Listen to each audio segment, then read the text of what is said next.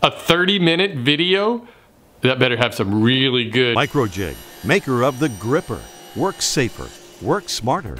Warning, warning, this is my second and final week of summer break, so I don't have a regular project video this week. I'll be back with a regular project next week. Instead, I thought it would be fun to take you around the house and update you on some of my past projects. I'm pretty sure this is the longest video I've ever posted on this channel, so it'll be interesting to see the reactions I get. I also want to make an announcement that I'll be live on Periscope tomorrow, August 1st, sometime in the morning. I'm not sure when, but if you already have Periscope, you'll get a notification. And I'll be showing you a lot of the projects that I forgot to include in this video, and I'll be taking your questions about them and anything else you have. So with that, let me get started on this video. I'm not gonna show you the shop projects, there's too many of those, and I'm not gonna show you the craft room since I just did that last week. I've got Wyatt behind the camera just like he was on my very first video. This is the door leading outside of my shop. This is an old woodworking project. I didn't shoot a video of this one, this wall here. This was an ugly concrete retaining wall, and I just kind of skinned it, I guess, with some redwood strips. I didn't build this bench, but I keep it here because it's all falling apart because I want to reuse the wood for it and put one of my other benches down there. Over here, you'll probably remember the potting bench. The thing we don't use on the bench is this dry sink under here. I thought it was a good idea, but really when we want to pot something, we just kind of do it on the ground. Everybody's favorite project was the wheelbarrow planter, and you can really see how much that pallet wood has aged. This was all made out of pallet wood. Right now we've got succulents in it just because they're a lot easier to grow, especially in California where we don't get any rain. We have one of those really fancy swimming pools. This planter here was an experiment. I made this to see how well a project could hold up with absolutely no finish on it. There's no paint or finish or anything. So this is just regular pine lumber, and this whole planter is just filled all the way up here with dirt. And it's lasted for a few years completely unprotected from the weather. This is just a little end table, also made out of pallet wood. The interesting thing about this project is these nails, how they've surfaced here, I guess from water hitting it, and it just kind of swells and pushes them up. In fact, that one, you can see it just comes right out of there. My Adirondack chair, I love the color on that, and I love the way that paint is kind of weathered a little bit. If I was gonna make this again, I would make this angle a little more shallow, so you sit in it, and while it could also use a cushion in it, but it feels like it goes back just a little bit too far. Patio table, you can see how that's holding up. It's really weathered. These boards really need to be refinished. I think that if you really want to protect an outdoor project, just go with paint. Really, that's the only way you're gonna protect things. I think that's why we paint houses. Probably what I'm gonna do is repaint this eventually rather than try to refinish it. Remember the porch swing bird feeder? Oh, look. A little arm fell off of it. Look at this. This has been up here for, I think, 2 weeks now, and birds still have not found this bird feeder. The wind chimes were hanging here before I hung this up.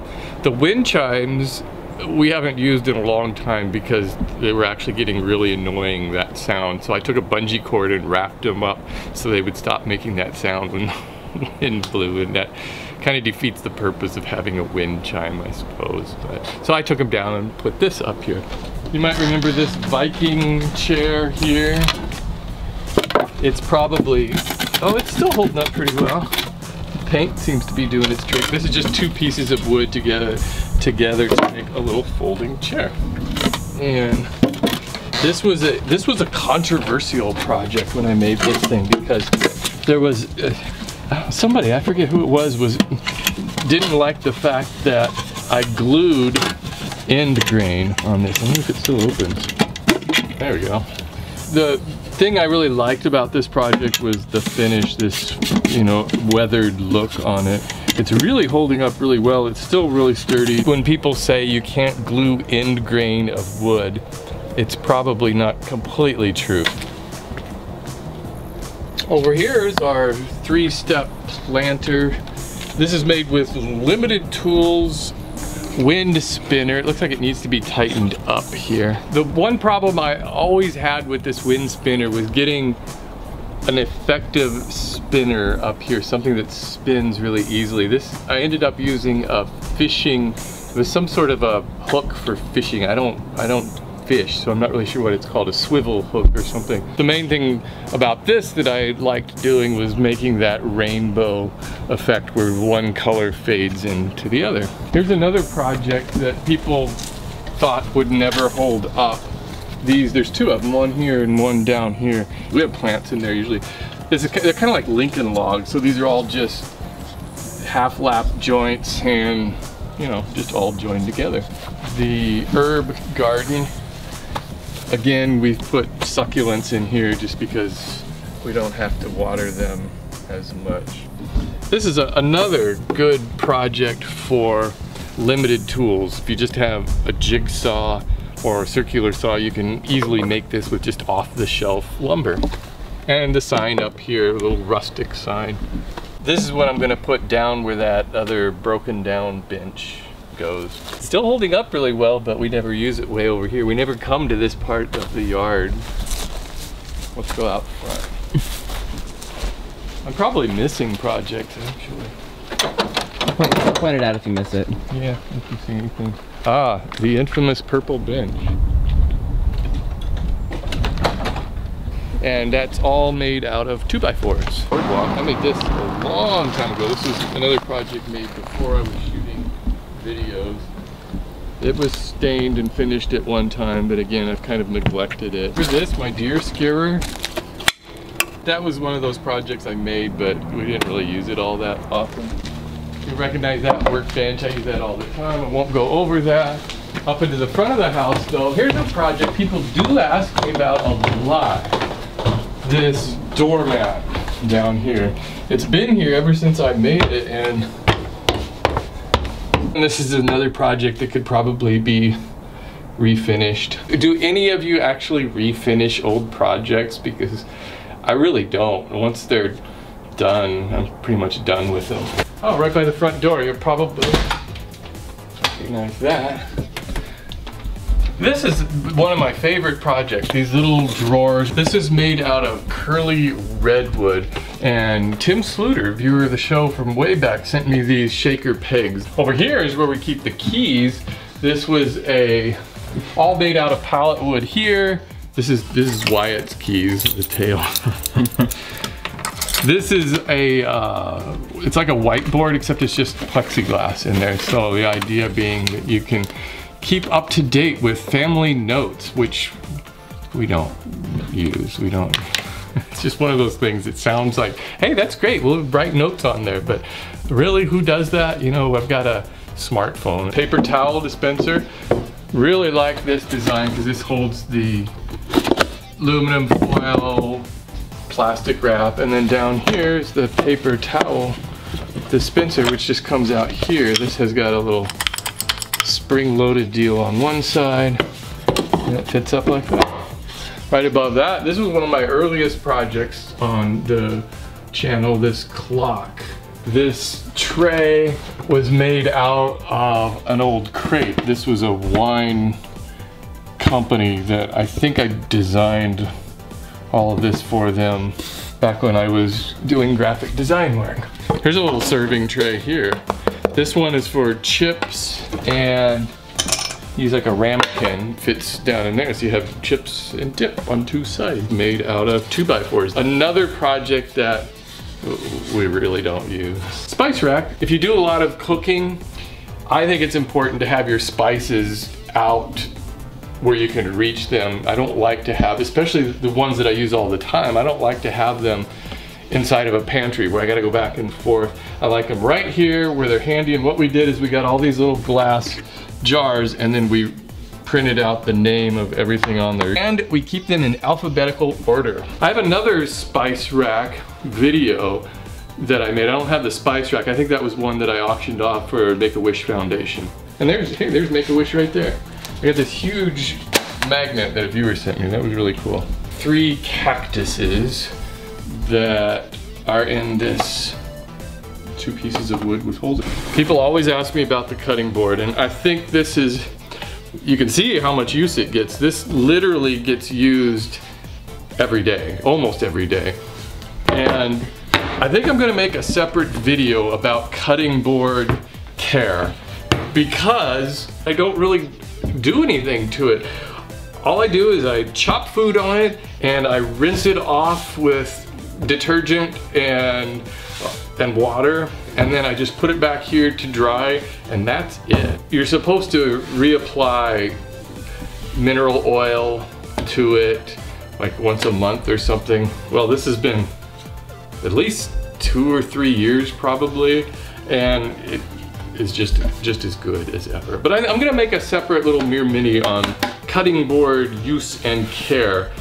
For instance, what I'll do on this one to freshen it up is just sand down all this ingrain, and then I'll put some fresh mineral oil on it. How many of you remember the banana stand? This was all made out of bamboo. Wyatt was in that video.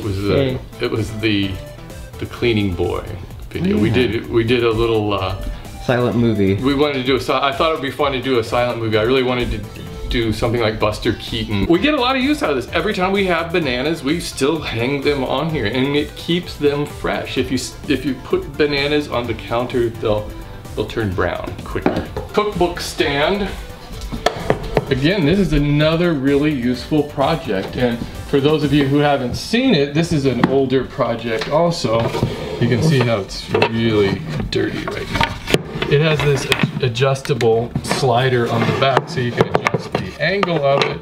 This little rod here is meant to hold the cookbook open, because you know how this one's not doing it, but sometimes they close if it's a newer book. So you can put this in here and it holds it into place.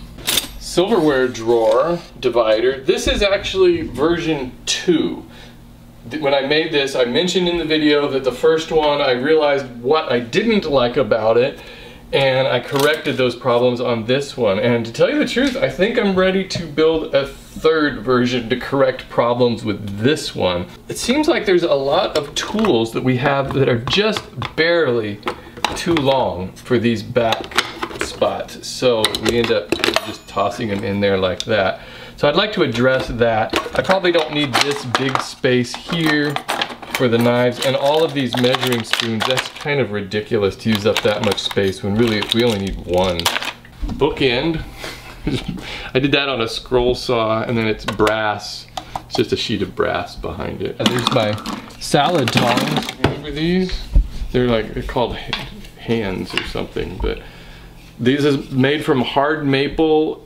We use them all the time, and I don't care for them. I don't give them any care. I rinse them off really well, let them dry, and then I just toss them back in the drawer, and that's it. Okay, into my office here. You probably see a lot of stuff. Here was an early one. I had a video of things to do with CDs, and so I just made this simple round board for this dimmer switch. A picture frame made out of exposed plywood edges, and all the color, it looks like tie-dye is just food coloring mixed with water and put on there. I really like that effect. The charging station. This is another project I'd like to revisit because we've outgrown it. I think it was a cool design, and a lot of people have made this project, but we don't have a lot plugged into it right now. But we've got a lot more devices now than when we made this, and it just becomes difficult to use. Plus, my idea was when I made this that these would all stand up in here like that, but in actual use we don't do that. We just kind of dump things in here. There's that little dime, what was this called? The dime maze? Dime maze or something. It's a kind of like a 3-dimensional maze in there that you put a dime in one side and you have to move it around and it comes out the other side. The writing desk. You can see here's all letters from viewers I haven't gone through yet, so I'll be getting to those pretty soon. This desk I built in 2002, I think. It's too big. You know, when I built it, we had, I think, 3 computers on here, desktops, but now we only use the one desktop. Usually we use tablets or laptops. I'm gonna build a smaller desk that goes along this wall. This is all made out of solid oak. You can see I still have one of those really ancient TVs up there. I still use it for listening to music. Yeah, I listen to Sirius satellite. This is the footstool with the handle on it. I've made a lot of footstools. Here's another one. These, like, how many? 4? I think 4 different ones, yeah. This is a dictionary stand that I think I'm also gonna get rid of pretty soon because I don't use dictionaries. We've got Wikipedia and online dictionaries. Look, rain stick.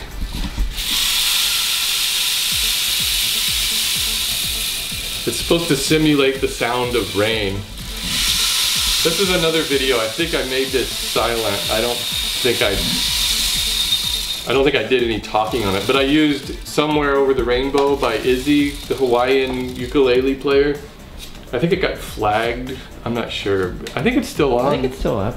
Still on my channel. I'm not really sure, but I don't know what to do with it. Maybe I should auction this off. Maybe that would be a good project because it just takes up space. And then these are register covers. I made these for all over the house. They just drop down in. Those are solid oak. Here, this is our washing machine, washer and dryer. Here's the can dispenser.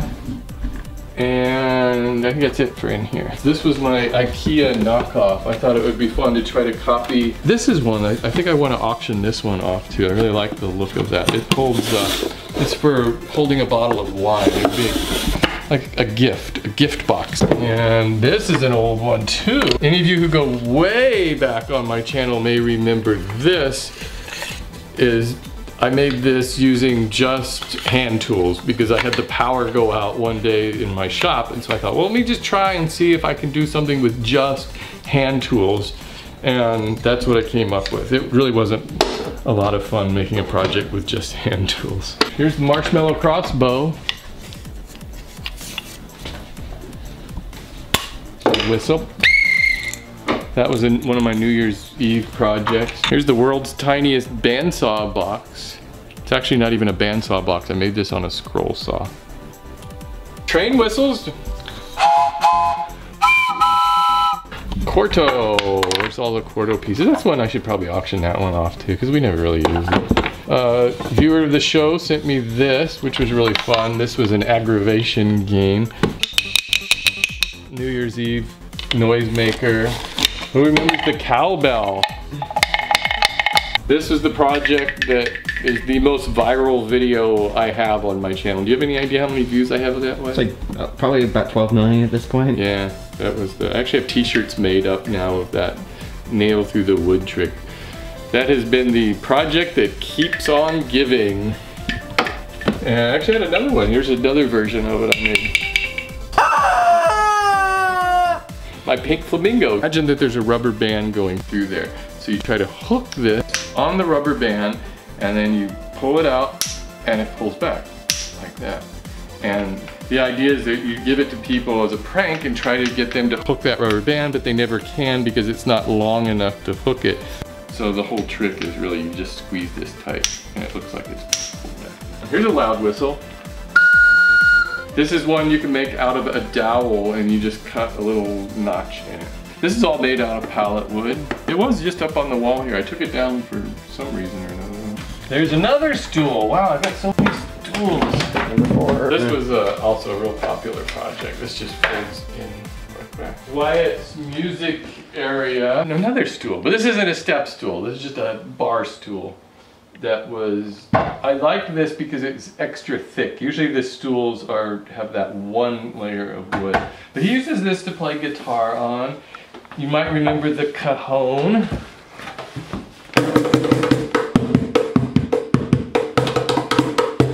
And this one's adjustable, so you can take the snare off of it if you want. And this was what do you call these? I forget. Stomp box. Stomp box.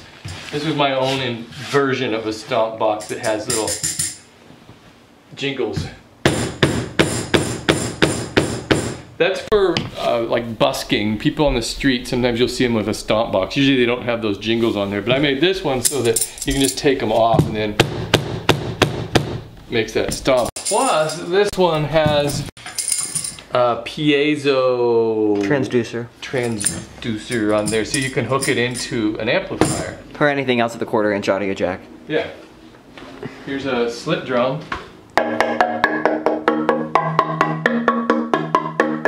This is called a bongo cajon. So you can see it has 2 different sizes here. I think you can hold it like this too. It's a shadow box. And so we have this ancient Greek vase in there. An actual ancient Greek vase. Yeah, and this is one of those things that we just never turn that light on, you know. It's cool, it looks cool, but... And the light, by the way, that light in there, just to save you from having to watch the video, is one of those little button lights that you just press down on and it lights up, so I've got it through a little hole in the top. 5-board bench, and we use it to just to set these plants on. Here's a little corner planter. Also, it looks like it only has 1 plant on it right now. Oh, what happened to the others? Maybe they all died. Probably. Yeah. Corridor game.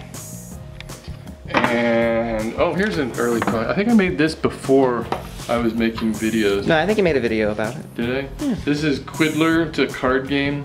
So I made this box that has a little divider so it holds both halves of the deck and then fits together like that. This technique for making this little lip around here is really one of my favorite techniques. I guess you have to see the video to see how that's done. It's really pretty easy to do that.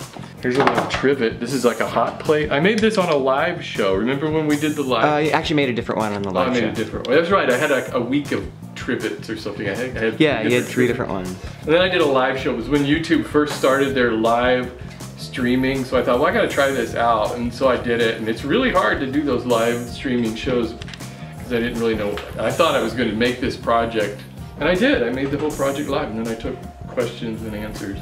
This is a sliding dovetail in here, and it's got a magnet here just to keep the lid shut. This is for holding a tablet, or I made this specifically for a Kindle HD for my wife. No, not a Kindle Fire. Kindle Fire, that's right. The first one.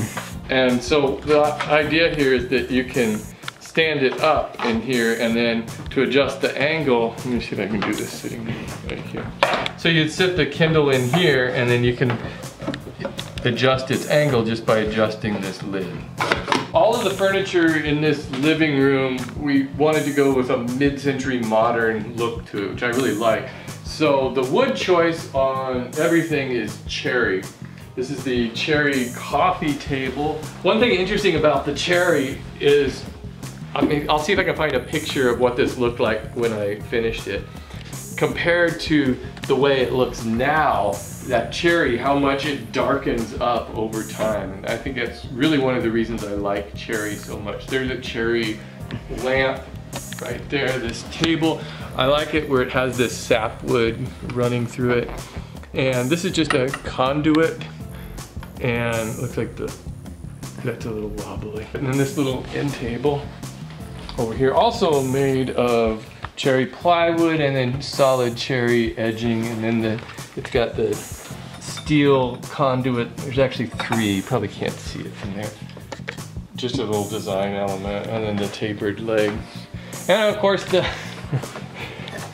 pallet coasters made out of pallet wood. It's a knitting box, yeah. Knitting box. All of her knitting junk, and then this little drawer in there. I like this because it has the finger joint on it. And you can see the finger joints all the way up. But these are kind of like hidden finger joints. What is this called? A sofa table, I think? Sofa table. It slides in like this, so you've got, and this is also made out of cherry. This is one of my more popular designs. A lot of people have made. This is a piece I made before I was making videos. Because this is oak. I would have done it out of cherry if I was doing it now. It's kind of messy, but this is all big drawers filled with DVDs, which we don't ever watch anymore. Everything's streaming. There's the bookcase made out of a single sheet of plywood. I had nothing but trouble on the finish on that. I was using this combination polyurethane and stain, and it didn't work out. So I ended up painting the whole project. But the color turned out really nice, and I like the way it looks. Look, the hands have all fallen off of it.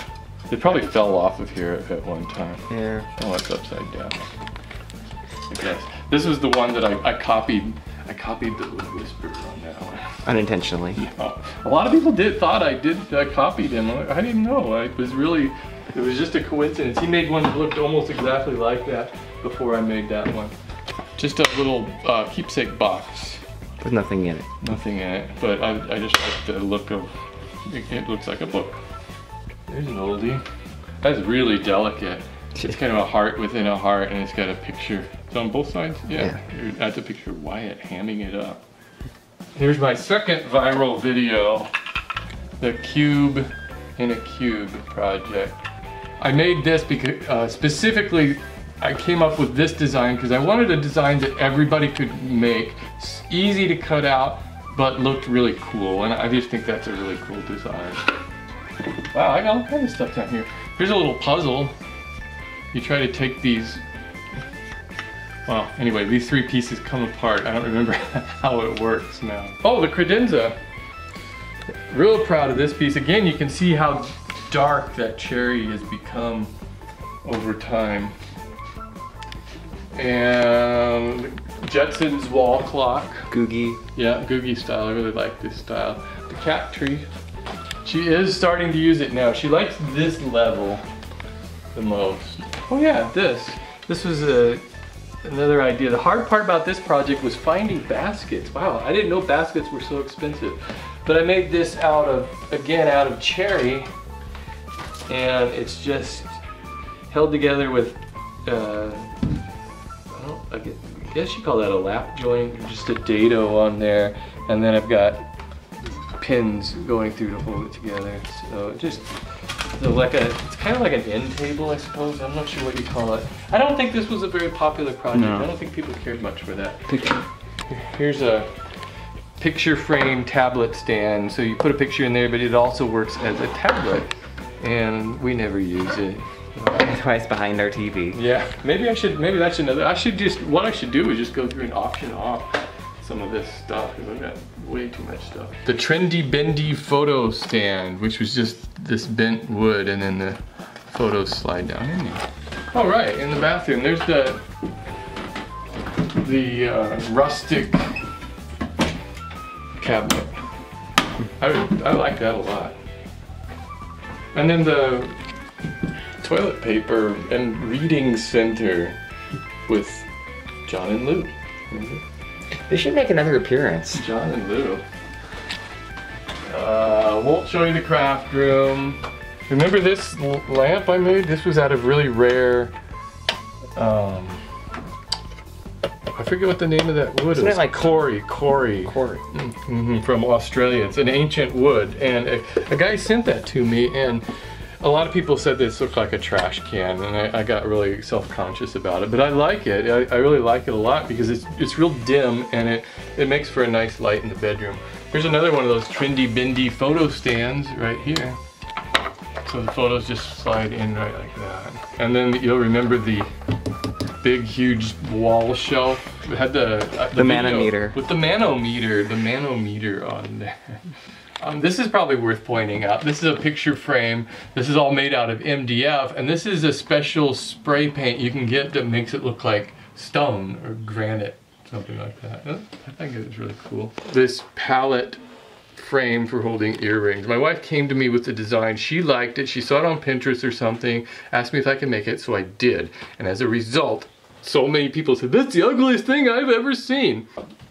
Palette wood with wallpaper on it, and also again one of the anytime you make a project out of palette wood, or if it's called rustic, there's a certain group of people who just have to tell you how much they hate anything rustic, and I heard from them. Here's another one of those bandsaw boxes. I think I made this one for the video. Oh, the two end tables, or nightstands I guess these are. Those are made out of cherry and maple, and they've each got a drawer. Oh, look. This was a miniature chair design I did for the Marin County Fair. And this was the most difficult bit of angles I've ever done. This is all walnut, and oh my gosh, just to figure out the angles on that with my old table saw that was all wonky and everything, but I still managed to do it, and I won Best in Show. Best in Show on that project. Here's the flower container. This is a rustic little, it was a birthday present. And then it's spray painted, yeah. And it's all made with pallet wood with rusty nails. I had to make the nails rusty myself, which was kind of fun. That's another video I think that got flagged because of the music. Happy birthday, happy birthday. Don't sing it, this video will get flagged. Sorry. It was by Altered Images. It was an 80s band. I really liked the song, but that was back when anybody could post anything on YouTube and you didn't really worry too much about getting flagged. I made these doors when we first moved into this place. I just thought it needed something to break up all of these white walls. I think these are the only walls in the house that are white. They're not painted some sort of a bright color. Well, there you have it. I'm kind of exhausted now, aren't you? How many of you fell asleep? Thank you all for taking the time to watch this rather unusual episode of Woodworking for Mere Mortals. I'll be back next week with a regular project video. And don't forget, I'll be live on Periscope tomorrow showing you more projects and taking your questions. Visit the Woodworking for Mere Mortals website at formeremortals.net, where you can post pictures of your own projects and download tons of free woodworking plans. And if you haven't already done so, like the Woodworking for Mere Mortals Facebook page and you can stay up to date on all things Mere Mortals. Thanks again, everybody. I hope you're having a casual summer. I'll see you next week.